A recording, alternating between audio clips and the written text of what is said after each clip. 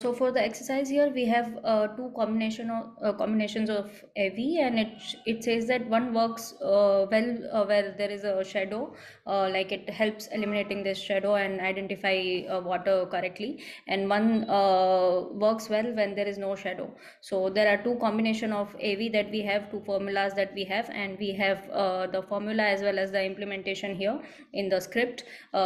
In the exercise, we want you to change this one and just replace it with your area and add both the indices, both the version of AV on the map, and compare the result for your region.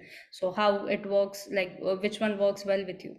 So you can just add this both the layer on the map and just give the visualization parameter of NDWI maybe, so that you can just see which one works well with you.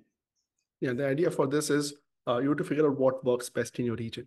So go and find water body in your admin region, zoom in, and inspect both the values of AV and see which one did a better job for your region. So try out. We'll do the exercise 7C now.